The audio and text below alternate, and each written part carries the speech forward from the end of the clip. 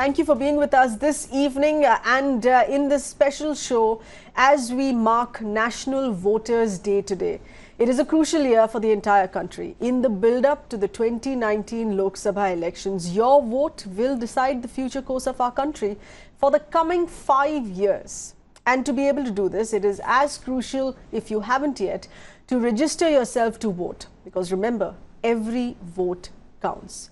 We're going to be keeping our phone lines open so that you can call in, given queries with respect to, if at all, there are difficulties or information that you need on how one goes about to register yourself as a voter. Please call us up on those phone lines that we're going to flash on the bottom of our screens, and our experts will be answering your question.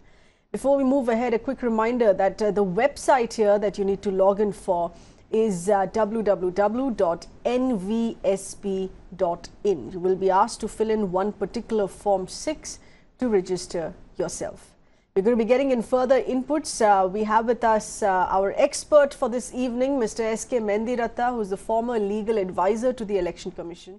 We also have our correspondent Ayushman getting us further inputs on how the National Voters' Day is being marked. Remember, this is the 9th National Voters' Day, which is being marked today across the country. It is a celebration that started in the year 2011. Our correspondent Ayushman getting us further inputs here on this. Ayushman, have we further been informed with respect to specific voters' woes that they have faced that the Election Commission should be taken into consideration?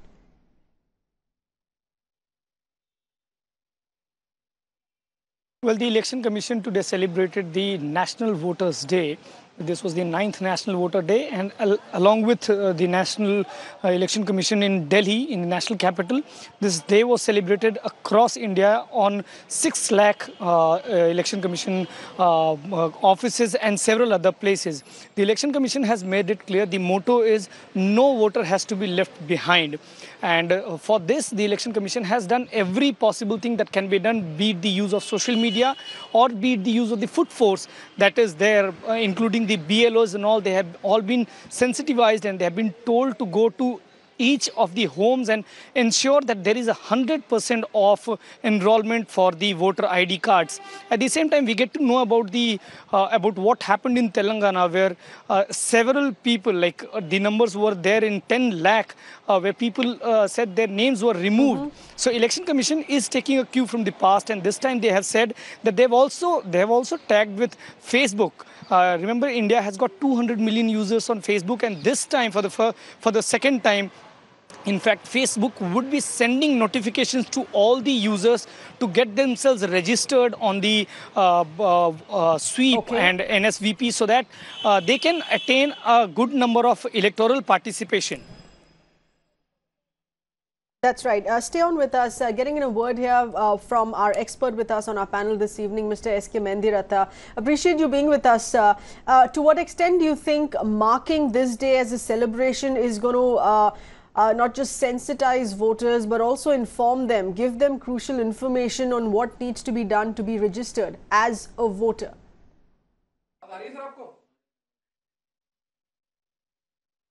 Our every effort is to reach every voter in the country, and this NSVP and today's the celebration is a step in that direction.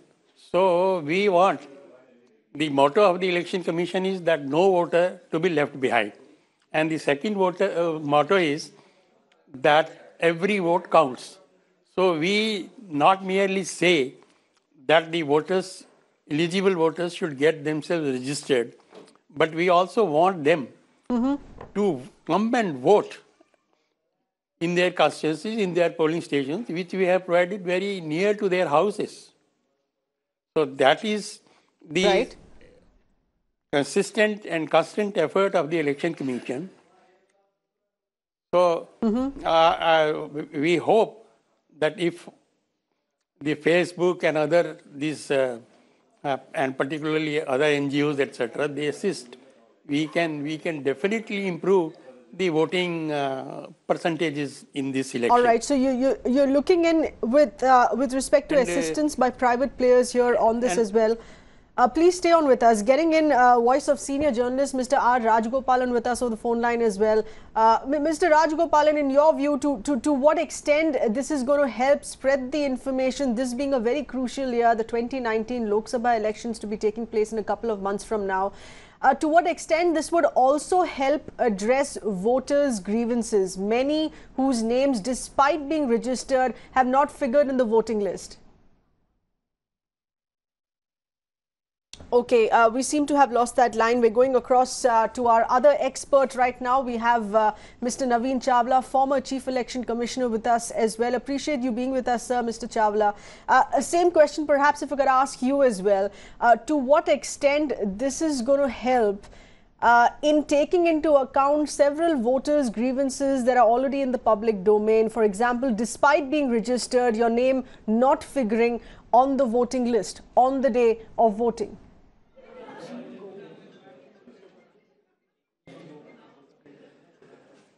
Thank you for asking me.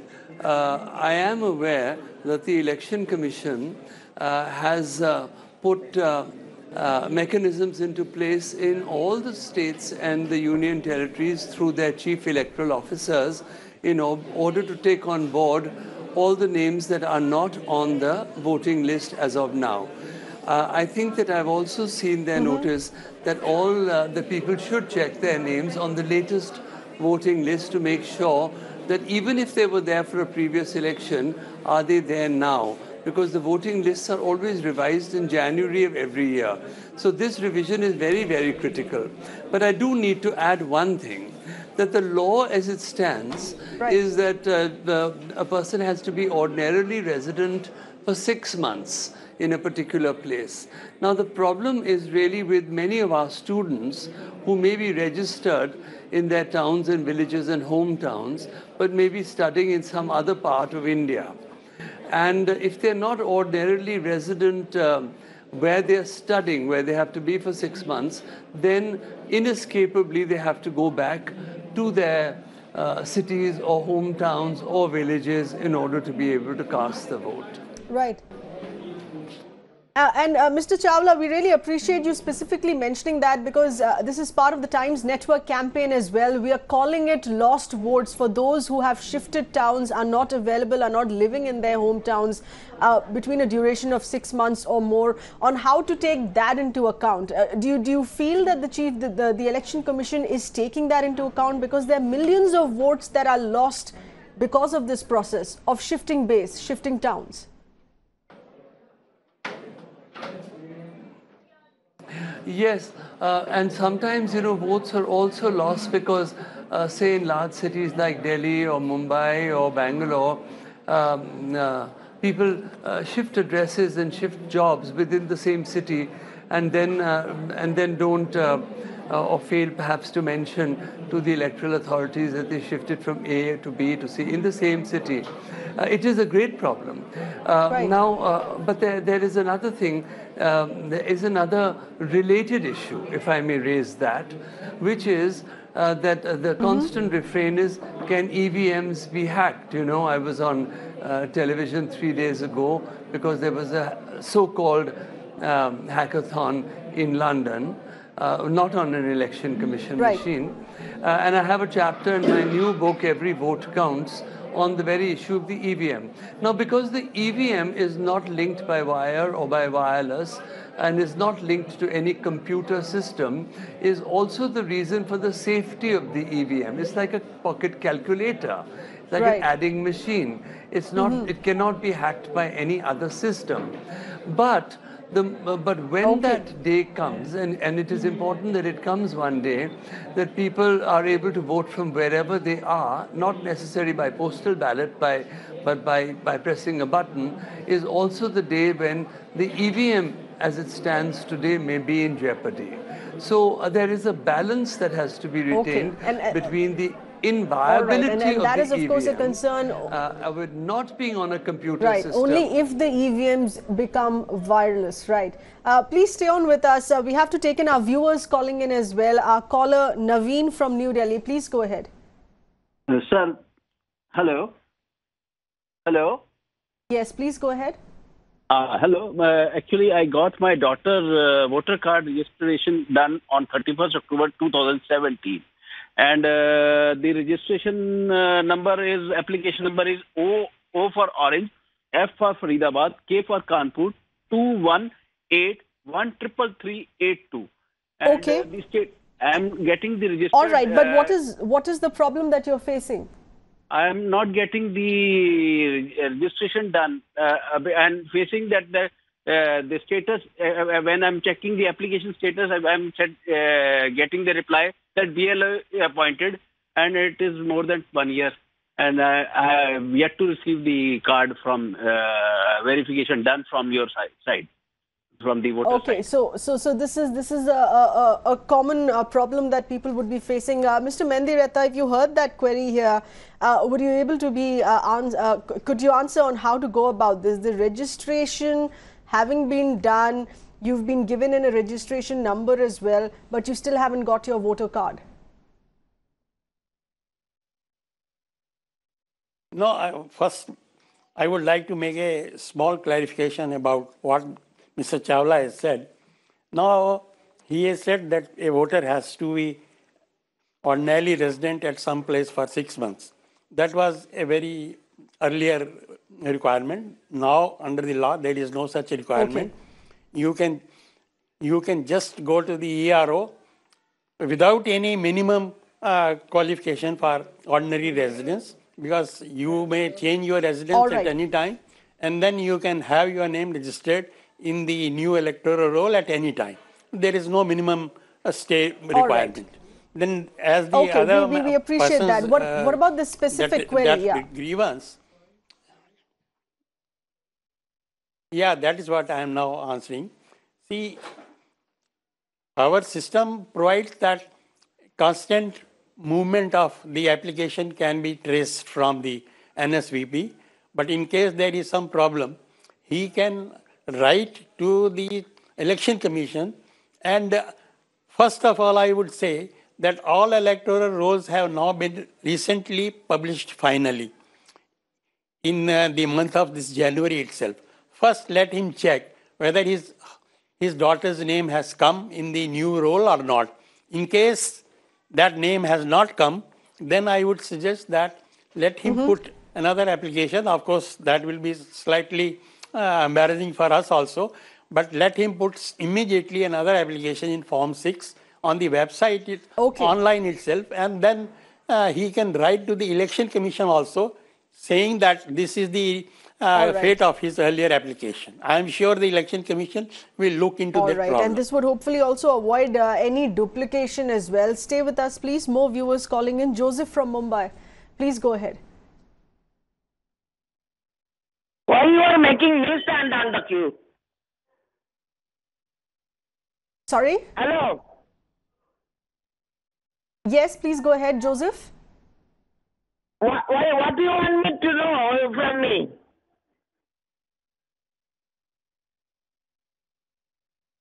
I'm afraid we're not being able to understand that query coming in from our caller. Our next caller, Aftab Ahmed from Bengaluru. Please go ahead.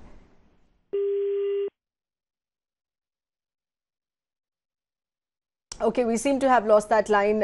In some of these queries, of course, here that have come in, Mr. Naveen Chawla, there would be a concern here also with respect to duplication on what Mr. S.K. Mendiratta just said of one particular person who called us up having registered already in October 2017 and still not having received a voter's card. To be applying to the website again, are there fears of duplication then?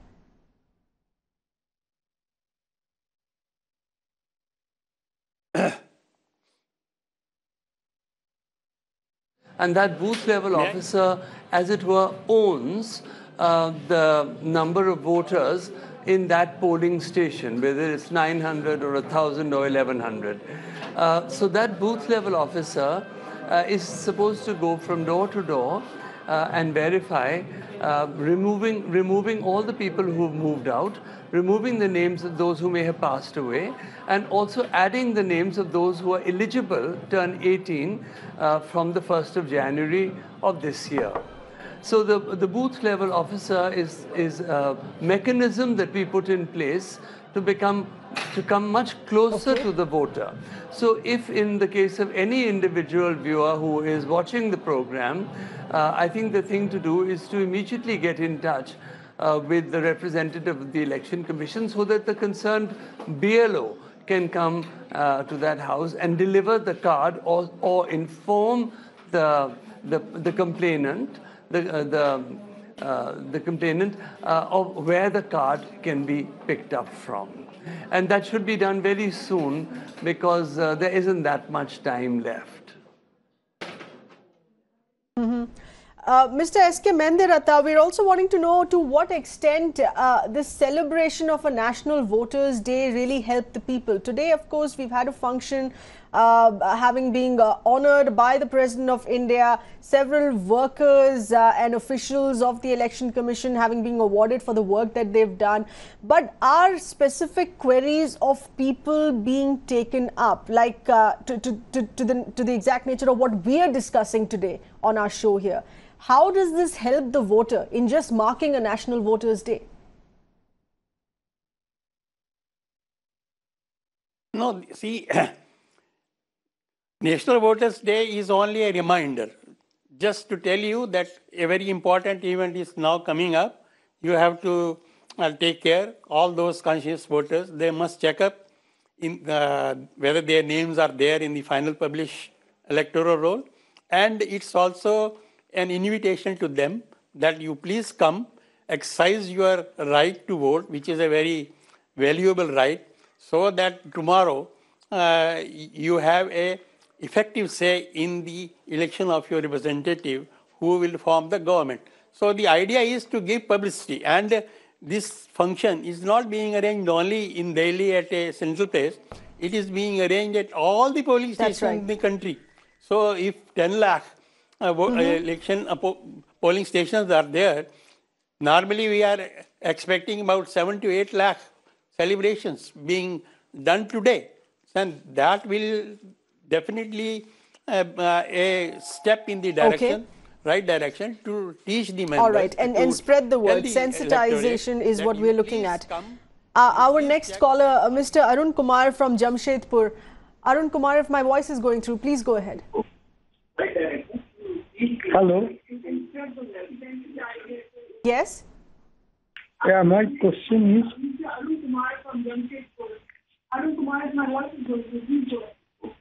Yeah, my question is, how shall I know that my name is in the current list? Okay, this is perhaps would require for you to go onto the website NSVP. Mr. Naveen Chawla, if you could answer that, please. Specifically wanting to cross-check if the records have been updated and older names have not been lost. Would it mean going directly to the website for a particular zone to be checking your name there? Yes, they should go onto the website first, for that particular city, certainly in that state, and and if necessary, then first checking up whether the name is there, because the website has already been uploaded. And all the names that are supposed to be current for the 1st of January, including the 18-year-olds, are supposed to be there. So you're absolutely right. The first step is please go onto the website and check. Mr. Naveen Chawla, Mr. S.K. Mendiratha, our correspondent Ayushman, and all our viewers who've called in with their specific queries here on this. Appreciate you sharing your views, voters' grievances on a significant day today, being National Voters' Day, is when we've discussed this. Thanks for being with us.